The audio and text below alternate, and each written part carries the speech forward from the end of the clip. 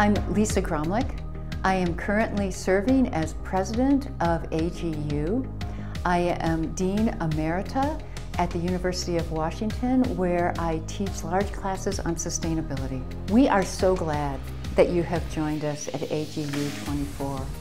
I hope this week brings you opportunities to have your curiosity expand, have you reconnect with colleagues, and especially to meet new people and encounter new ideas that will help form you as you grow as a scientist and science enthusiast that is part of our larger community. We are famous for the fact that we bring together tens of thousands of scientists and science enthusiasts to collaborate, because collaboration is the engine of the best science. Now, what's great about the convening is, of course, you are collaborating, you're meeting your colleagues, but we always work to expand everyone's framework in which that science is taking place.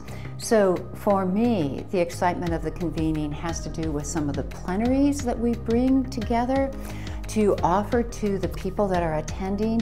We have people this year like Governor Jay Inslee, a powerful spokesperson for why we will continue to work towards climate solutions. We have artists, we have environmental activists, we have an array of people that are going to help us think about how, as we do our day-to-day science, how it fits into a much larger whole and gives our community a deeper sense of purpose and meaning. The AGU global scientific community continues to grow. And I've asked myself, what is fueling that? And some of it is the fact that we are powered by curiosity-driven individuals. We have been for over 100 years.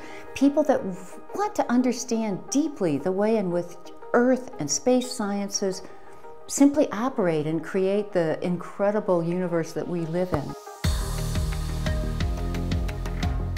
Elections around the world are changing the face of electoral politics, and many people are asking what comes next.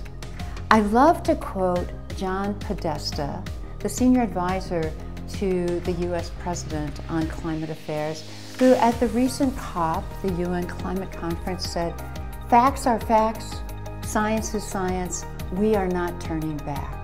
So one of the things we know is that science continues through election cycles and political whims and waves, and that we at AGU will always be advocating for bringing science to the table to solve society's greatest challenges.